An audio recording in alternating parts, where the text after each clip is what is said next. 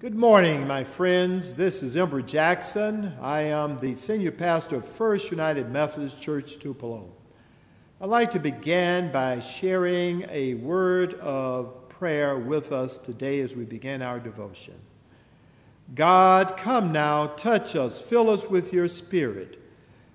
Give us the ability not to lose faith and hope, but to be able to sing songs of praises to you, O God.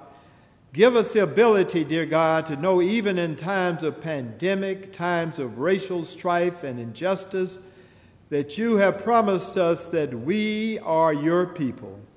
Open me up at this time, dear God, to be able to share your word with these your people.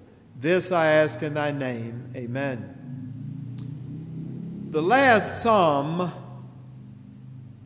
is entitled Praise for God's Surpassing Greatness. It is Psalm 150. Hear now these words. Praise the Lord. Praise God in the sanctuary. Praise him in his mighty firmament.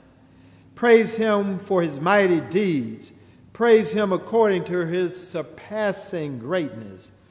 Praise him with trumpet sound. Praise him with lute and harp.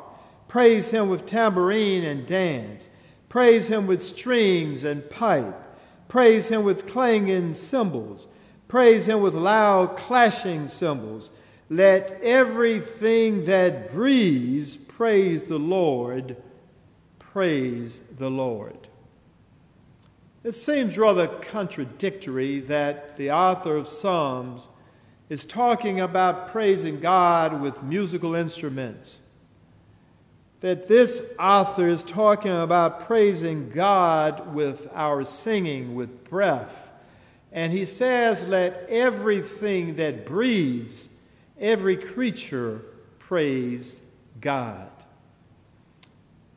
I don't know about you, but every now and then I get an opportunity to go out into the backyard of our house and to listen at birds as they sing sweetly in the trees, to listen at nature at its best, and it appears to be praising God. During this time of pandemic, we are unable, it seems, to have choirs, unable to have large groups singing, but that should not prevent us from singing and praising God, because God is worthy to be praised, even during times like this. The author of Psalm 150 reminds us that every living creature ought to praise God. We ought to praise God because it is God who made us, and it is not we who made ourselves. We ought to praise God because God blesses us with so many things, with family, friends, loved ones. God blesses us with the very life we hold so dear. And we can do no more than to praise God. And so, my friends, during this time of pandemic, racial unrest and injustice, this time of conflict between political parties and nations, this time of overwhelming burden in our lives, we still must praise God. And so I remind us today, and I remind myself today, that we must praise God. And if you're able to sing a song of praise to God. If you're able to play an instrument of praise to God. If you're able to read Scripture, say a Scripture and uplift God in the reading of the Scripture.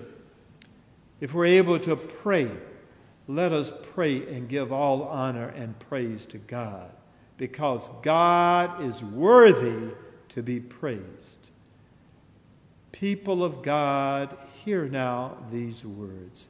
Praise God in spirit and in truth.